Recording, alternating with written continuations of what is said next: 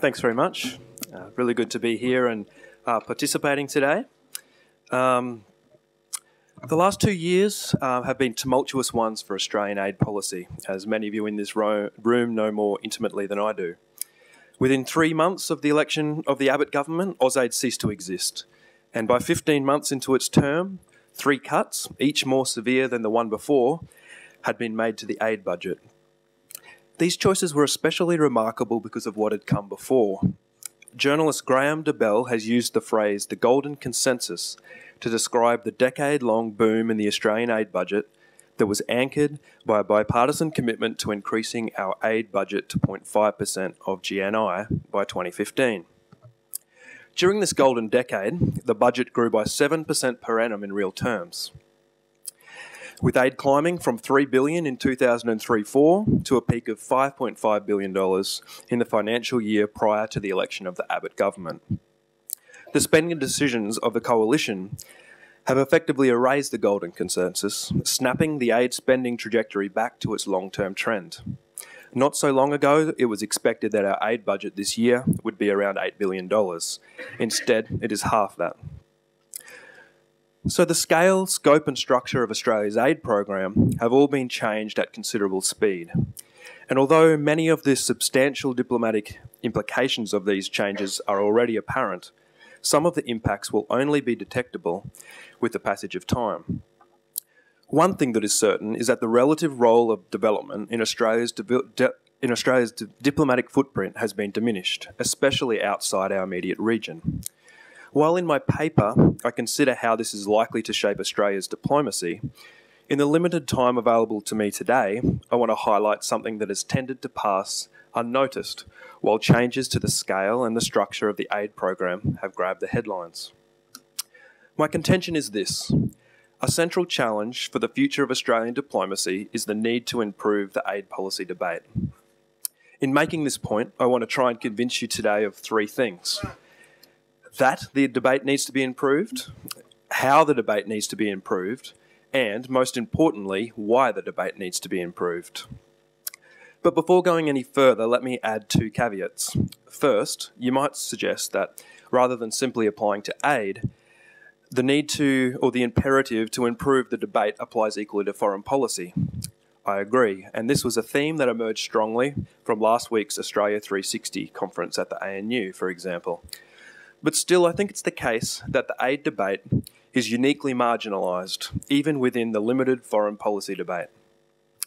Second, I acknowledge that the aid policy debate has improved, quite markedly, especially over the last 6 or 7 years. However, this improvement, while important, I think has just served to show just how much more improvement is required. So with those disclaimers out of the way, what is it exactly that makes me suggest that the debate needs to be improved? My answer to this emerges from another question, one that the aid and development community has been too lenient in asking of themselves. And that is, why was it possible for the golden consensus to be uprooted so easily? The reasons, I think, are threefold. The consensus proved ephemeral, in part because it was shallow, narrow, and isolated. The shallowness of the consensus was revealed when, at the first signs of fiscal stress, the consensus began to wither. The commitment to raising the aid budget held only during the easy days of the mining boom. The Abbott government was comfortable to repeatedly allow the aid budget to bear a disproportionate burden of the fiscal adjustments that needed to be made. Likewise, under Gillard, Labor repeatedly deferred or back-ended the 0.5% target, citing the tight fiscal environment. The consensus was also narrow, in that it focused almost exclusively on aid volume. The overriding policy objective was to increase inputs to the policy area. Public campaigning was built on pressuring the government to spend 0.5%, and the increases in budget were achieved despite, rather than because of, effective arguments about rationale to increase aid. This narrowness of the debate ultimately proved a two-edged sword. The fact that the aid budget was widely known to have grown rapidly made it susceptible to being used as a high-profile symbol of a new government's willingness to make tough choices. In addition to being shallow and narrow, the consensus was isolated. This characteristic of the golden consensus tells us about how aid the aid policy debate in Australia needs to be improved.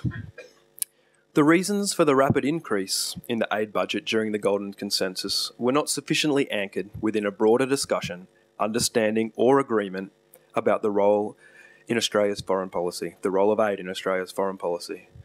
As a result, when fiscal storms appeared, aid policy was exposed as unmoored. There was no connectedness. The value of the aid program was not sufficiently appreciated by those outside the development sector, either by the policy-making elite, by politicians or the public. In the UK, as a contrast, the development community is not as siloed as in Australia. Many British development professionals have careers which encompass working at various stages for NGOs, for the media, advocacy organisations or think tanks, notably with the Overseas Development Institute or the Institute of Development Studies, or even as ministerial advisors or parliamentarians. The community here is marked more by enduring cleavages. It is split into pockets of academics, NGOs, development practitioners, private contractors and aid bureaucrats that rarely speak with a collective voice. Most notably, the Australian development community contains conspicuously few individuals who can capably cross over, in the manner of their British counterparts, especially into the political realm.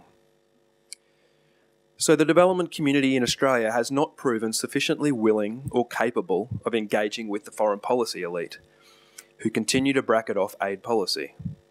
Recent books on Australian foreign policy are alike in paying scant attention to the contribution aid policy has made and potentially could make to Australia's engagement in the world. A deeply rooted reticence to engage in these debates about foreign policy exists amongst some members of the development community. I think partly this is explained by the persistence of a mistaken belief that to consider aid as a component of a state's foreign policy implies accepting that aid should be deployed exclusively to secure national interests. However, if such reticence continues, aid policy will remain outside the centre of Australia's future foreign policy vision, despite its comprising a sizable proportion of our external expenditure. So this brings me to my third and most crucial point. Why is it that the aid policy debate needs to be improved? In short, it is because the quality of the aid policy debate will help determine the extent to which Australia is able to embrace the changing aid landscape. The nature of the development challenge has fundamentally changed. The process of negotiating the soon-to-be-agreed Sustainable Development Goals has demonstrated the extent to which the development agenda has expanded. The ethos which powered the Millennium Development Goals, the achievement of development outcomes largely via the provision of aid to poor countries from rich ones, has been superseded. Instead, development prospects will be determined by beyond aid issues such as trade, migration, tax, investment, and technology policies, amongst others. Increasingly, foreign policy is development policy. Thanks to globalisation, all aspects of a state's international interactions have development impacts. The core reason then that the aid policy debate needs to be improved is because development specialists will need to take responsibility for being drivers of policy coherence for development across government, whether directly or indirectly. In fact, it may well be that the capability of such individuals becomes a more powerful determinant of Australia's development impact than the size of our aid budget. As Owen Barter and Alex Evans recently argued in a submission to a recent UK parliamentary inquiry into the future of UK development policy, an effective beyond aid agenda depends on influencing, and hence people, more than on money. A core question posed by this inquiry was how well equipped is the UK Department for International Development to play development advocacy and advisory roles at the heart of government? This is a question the development community in Australia needs to ask of itself too. Likewise, we can ask, has Australia's integration into DFAT better equipped it to play a development advocacy and advisory role at the heart of government? While there are some positive signs, there are some troubling ones too. Most worrying, I think, is the rate at which senior personnel with aid policy and management skills have left the integrated organisation. Yet also, over the medium to long term, the litmus test for Australia's commitment to policy coherence for development will undoubtedly be the South Pacific. It is the theatre where both the extent of Australia's willingness to make the transition from aid policy to development policy will be revealed, and where the inconsistencies will be exposed.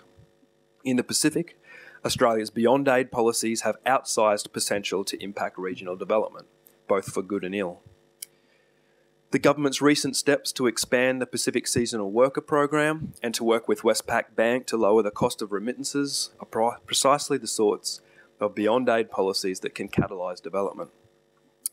On the other hand, the priority afforded to climate change by the current government is out of sync with the priorities of Pacific Island nations. Earlier we heard Professor Maley as well talk about some of the inconsistencies our stance with migration can have in this region in particular. So increasingly our soft power will be impacted by the way we manage the trade-offs between our domestic and international priorities and the development and economic objectives of our foreign policy.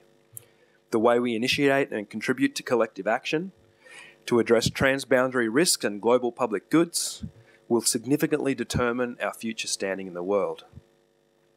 So to conclude, over the past 2 years, we've seen the crowding out of development in Australia's diplomacy. This serves to underscore the missed opportunity during the Golden Consensus to embed development policy more deeply into the way Australia engages internationally. Yet it is precisely because the Beyond Aid agenda is so dependent on dialogue and advocacy to drive development outcomes that it is more imperative than ever to improve the quality of the development policy debate in Australia. Thanks.